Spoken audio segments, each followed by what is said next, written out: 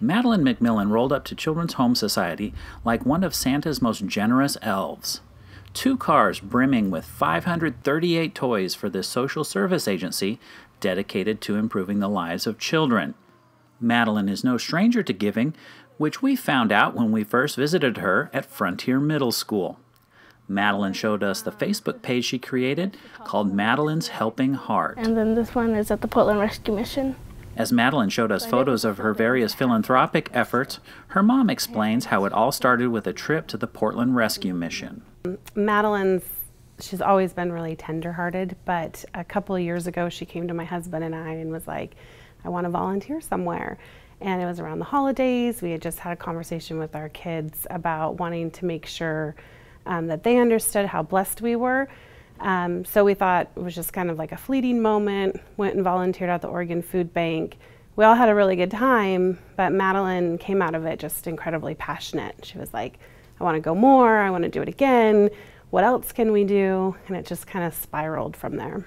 Since then, Madeline has donated coats and blankets to the rescue mission, hundreds of books and get well carts to children at Dornbecker Children's Hospital, and toys for tots. Madeline, always soft-spoken, says her inspiration is simple. Because I want to make people feel appreciated. Frontier Middle School Principal Griffin Payton says he didn't know about Madeline's quiet philanthropy until it really started to take off. We were just all amazed because we hadn't known that it was going on, and we were just really excited that we had a student at our school that was so selfless and caring that these types of things were happening behind the scenes.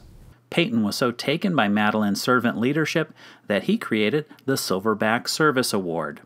The inaugural award went to Madeline, and it will be given each year to students at Frontier who go above and beyond to give back to their community. She's embodying what we want all of our students to see that's important to be a community member, is to be service-oriented, and it was great. We got to acknowledge Madeline, and our students, her peers, got to see her being acknowledged for that very purpose, and we want to continue to focus on that because it's a really important aspect of what it means to be a student here at Frontier and a member of our community.